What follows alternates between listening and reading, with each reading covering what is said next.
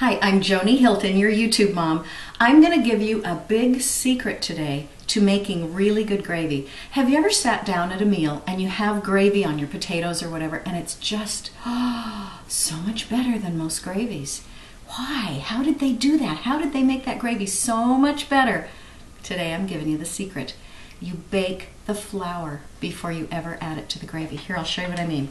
You just take regular flour and you spread it. You could do it in a cookie sheet or on a pie plate if you don't want just as much.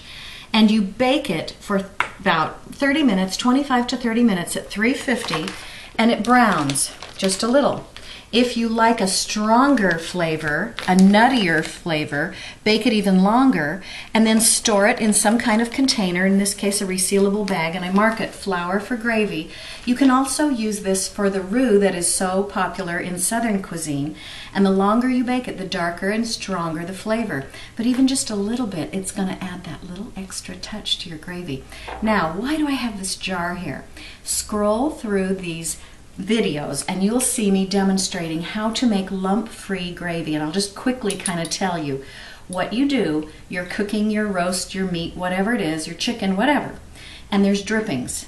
Don't just add a clump of flour, you're going to have very lumpy gravy. Take a little bit of those drippings, put them in here with some water and some flour, shake it up until there's no lumps, it's completely smooth, and then whisk it in slowly, a little at a time, and you'll have lump-free, phenomenal gravy, but only if you bake it first. Yum.